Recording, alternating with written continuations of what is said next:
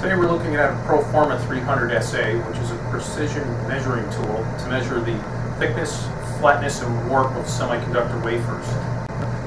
We're going to load the wafer and start taking measurements. This tool is used by the semiconductor industry, specifically for the next step in IC manufacturing, and they want to ensure that the quality of their ICs is good.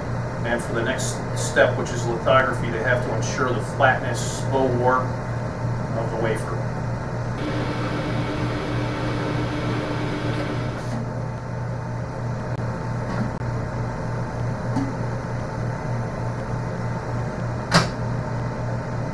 Alright, the Proforma 300 tool produces statistics as well as a map of the wafer. And we can see at the microscopic scale the map of the wafer.